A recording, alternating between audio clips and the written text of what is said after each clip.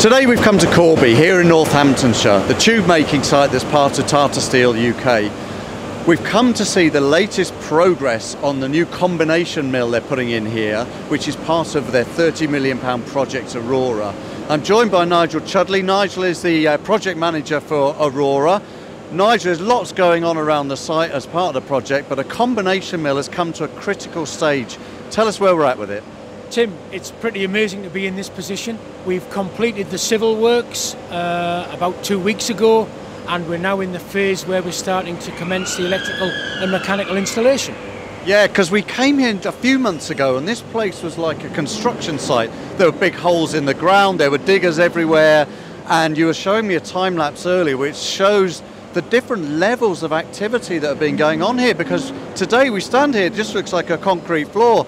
Tell us a bit about what's underneath our feet. So Tim, I think you're right to remember the work that we've done. We've spent about 26 weeks with the civil programme. We've installed over 4,500 tonnes of concrete. We've installed approximately 4 kilometres of ductwork, and the fruits of the hard labour from the MPB team and the Tata team are in front of us. And in 4 weeks' time, we'll pretty much forget about this activity because we'll all be focusing on the equipment and the devices around us. So yeah, really chuffed to be in this position. Yeah, and we want to talk to some of those contractor partners later, because I know you've been, full of praise for them, and there's a long way to go still for some of them. But as you say, behind us here, some of the kit has started arriving. Now tell us where that come from and what's been the process of that development of that kit, and what state is it arriving in? Yeah, sure. If we go back over 2 years, Tim, we effectively made the contract with Mair for the supply of this mill. And here we are now, 21 months later, with the equipment arriving at Corby.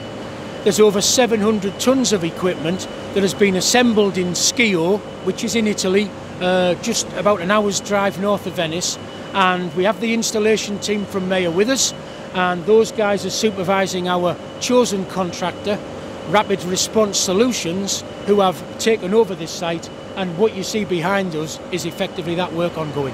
Yeah, and you were telling us earlier, Nigel, that rather than just asking Mair to build the kit and ship it over, you've kind of got them to test run it in Italy before it ships, is that right? Yeah, what we did, we spent an awful lot of time working with Mair to do as much of the testing of the equipment and assembly in the workshop conditions.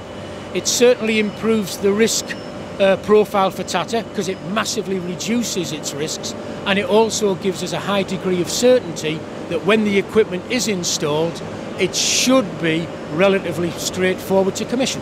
Yeah, and it's fascinating, and I know there's only a few bits of kit arrived so far, but it is fascinating because lots of them have got these bolts in the bottom or holes in the bottom, and as we walk down the floor you see lots of studs coming out of the ground and empty pipes. It's going to be like a Meccano kit, isn't it, Nigel? And that's exactly what it is. It is a really expensive Meccano set, and the guys, both the Tata guys, the Mair guys and the installers, RRS, are absolutely confident we can build the model correctly and it will look like what it is designed to be, and it will deliver the performance that our commercial teams require from it. Yeah, so we're talking now and it's approaching the beginning of June. When do you think this thing's going to be up and running by? So I'm hopeful that towards Q2 of this financial year we will be making tubes on this mill.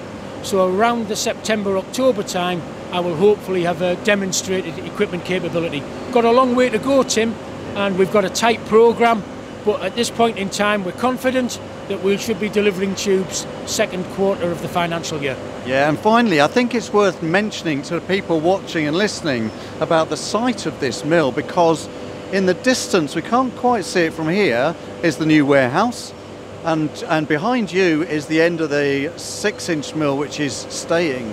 So in terms of lean processing, this is going to be pretty much tied up, isn't it? Yeah, we've absolutely smashed the principle of flow out of the park on this project.